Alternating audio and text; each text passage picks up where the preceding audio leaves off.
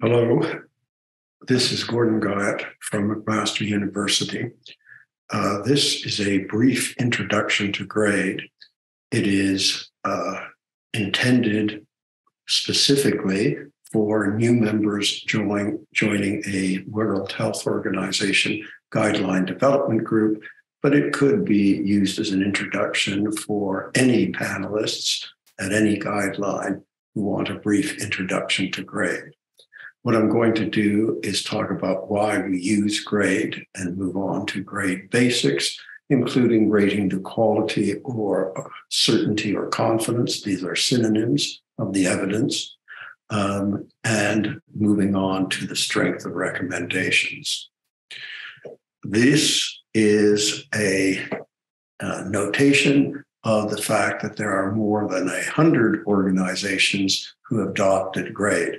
World Health Organization is just one.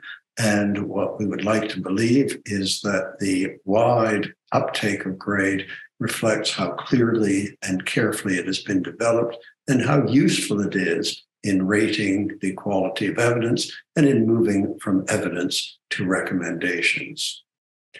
So when we apply grade, what are we grading?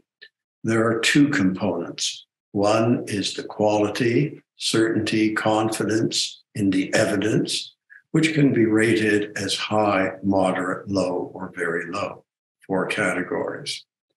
Randomized trials start as high quality evidence, but as you will see, there are many reasons for rating down quality from randomized trials.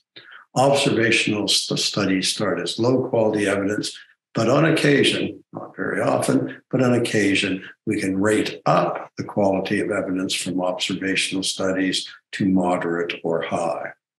The strength of the recommendations, some organizations call them strong and weak. Others, like the World Health Organization, call them strong and conditional.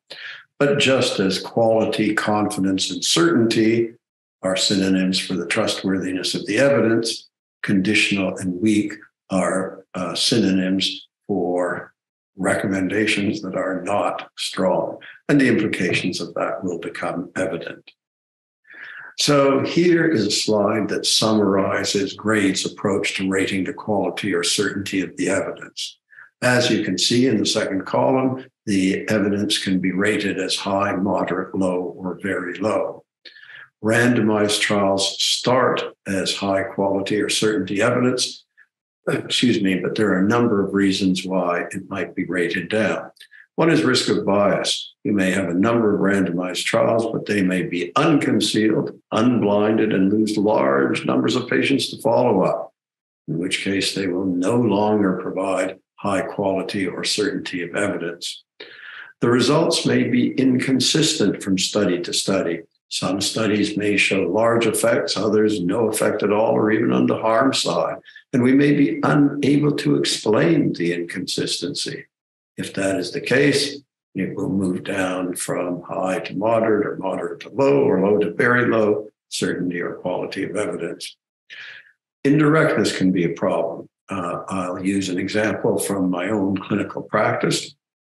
I practice as a hospital-based internal medicine specialist.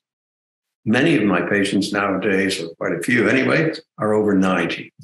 I try to base my practice on randomized trials, but I am aware that very few people over 90 participated in the randomized trials that provide the source of evidence for my practice. As a result, the trial information from younger patients provides only indirect evidence for older patients. And indirectness is something that we have to consider in World Health Organization and other guidelines. Imprecision. We may have a number of randomized trials, but the sample sizes may be small in all of them. Few events, wide confidence intervals, and that can lower our certainty. And finally, publication bias. Everything else can look okay, but if for some reason, particularly the negative trials have been withheld and are not available, then we can get biased estimates of effect. Okay, that's randomized trials. Over to observational studies. Observational studies start as low quality or certainty of evidence. And if they have any of the 5 problems that we've just been through, they can go to very low. But on occasion, they can go up to moderate or even high. So if you think of interventions like having a hip replacement or having a cardiac arrest and being resuscitated, or having terminal renal failure and receiving dialysis, or having anaphylactic shock and receiving epinephrine. These are all interventions that we are very confident are benefit, and in some cases substantial benefit, despite no randomized trials. Why? Because the effects are very large and typically happen over a quite short period of time. So on rare occasions with very large effects, observational studies can yield high quality or high certainty of evidence. So that's Grade's approach to rating the certainty or quality of evidence. The recommendations that come from reviewing that evidence can either be strong or conditional. Strong recommendations occur when the benefits clearly outweigh the downsides, or the downsides clearly outweigh the benefits. We can move from strong to conditional recommendations when we have low quality evidence. If the evidence is only low quality, it means we are unsure of the benefits and the downsides. And if we're unsure of the benefits and downsides, it's pretty difficult to say that one clearly outweighs the other. Excuse me. The other circumstance in which we might rate down the recommendations from strong to conditional is when there's a close balance between the desirable and undesirable consequences of the intervention. And that close balance would prevent us from making a strong recommendation. And that is because people with different values and preferences, when the balance is close, are liable to make different choices. And value and preferences we think are crucial. Here are value and preferences that we invoked with some years ago with a World Health Organization recommendation about how to manage Ebola in low-income settings. And it had to do with the recommended protection for the health workers.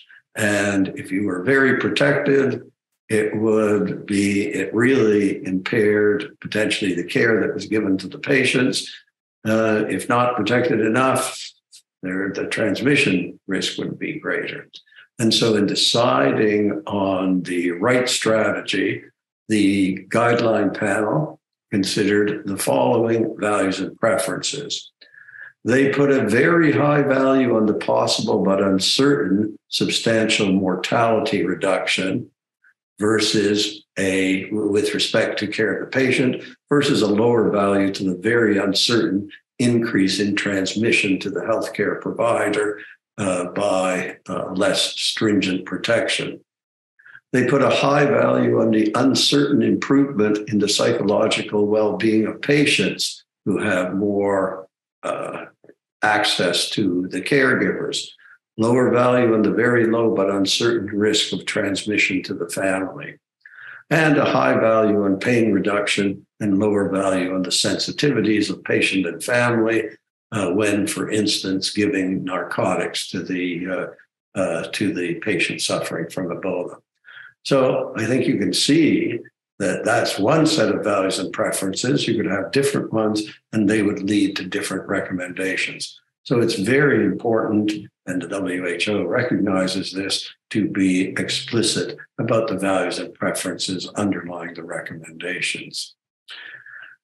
We like this binary approach to strength of recommendation, strong and conditional. Why do we like it?